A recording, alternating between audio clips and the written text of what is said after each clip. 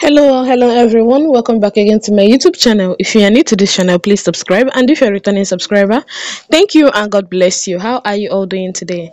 So right now on the internet space, my correct people, we've come again with another Obonge information from the Palace of Ife, my correct people.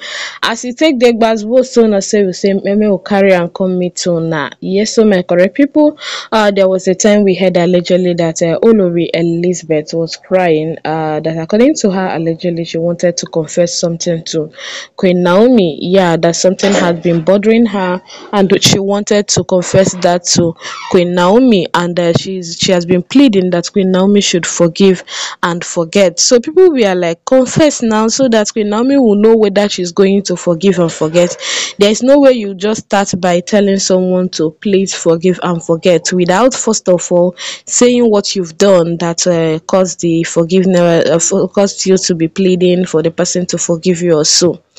So my country people, oh, na dat matter na im dey still dey, as we heard allegedly that Olori Elizabeth finally met with Queen Naomi. Yeah. So Queen Naomi heard of her constant cry and her constant plea for her to be forgiven, that it was ignorance then, that she doesn't know what she was doing, all those sort of words. So Queen Naomi was now like, okay, can you come over? Let us discuss this once and for all. So she invited Olori Elizabeth. Olori Elizabeth came over and was able to confess whatsoever thing that has been bothering her. Yeah, she confessed. She told Queen Naomi how it all happened and every other thing.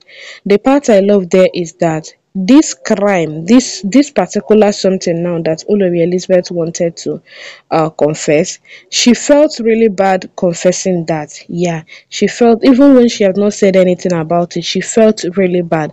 And it's going to be somehow for Queen Naomi to be like, okay, if you must confess it in the public, confess it so that people will hear what you've done or something like that. No, Queen Naomi understood that this particular something now is very hard for Olori Elizabeth to spill, and Queen Naomi invited her privately for her to talk to her woman to woman, for her to open up to her. So we heard allegedly that they had a secret meeting where she told Queen Naomi all she wanted to tell her. She cried. The both of them cried together.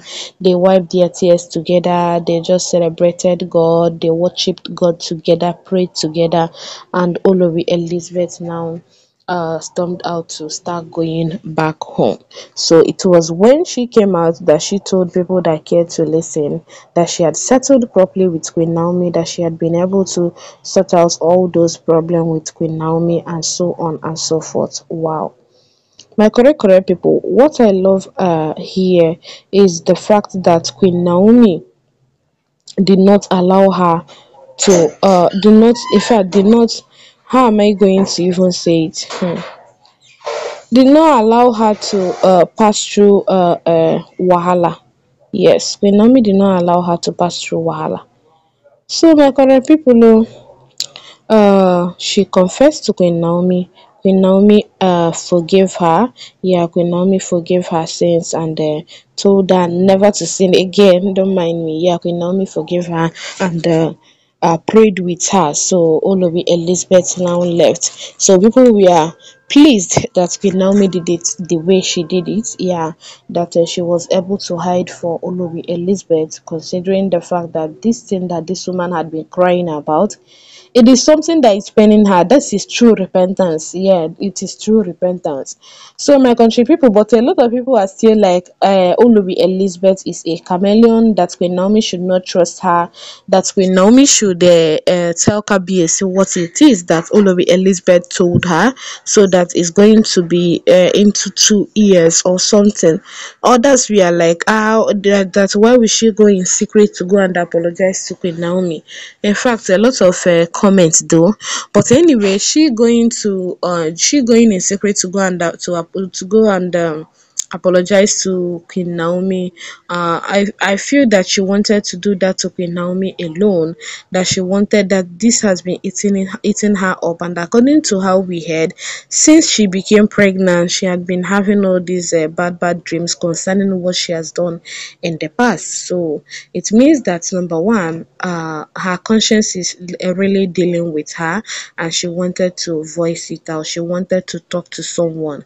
So thank God that Queen Naomi made herself available for her to talk to her and be able to confess her sins to her. Not her all her sins, so because hey, don't misunderstand it. So as in to confess what she did to Queen Naomi. Yeah, she confessed that, and now everything is all right. Now everything is all right. They've gone back to normal. They've gone back to being the best of friends. And Queen Naomi cannot be your enemy. Una know that. Yeah, Queen Naomi is not that type of a person that will come and be your enemy. No, Queen Naomi is someone that will support you, that will give you encouragement, will advise you. In fact, all those good stuffs, that is whom Queen Naomi is, alright? So now, Olori Elizabeth is forgiven, and she'll be happy. So if she's seen any other thing in her dream, it might be that she had wronged another person. Definitely not Queen Naomi, but because Queen Naomi had already forgiven her, she'd already forgive and forget. She don't forget state herself, not to talk more of forget. She don't forgive and forget. So let her celebrate, let them celebrate, let them pray together. There was a time Olori Elizabeth pleaded with Olori Naomi that she wanted to join their prayer group.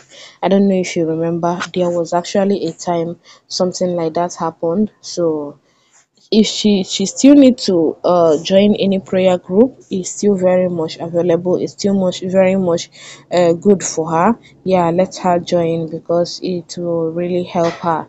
It's going to help her, like, seriously.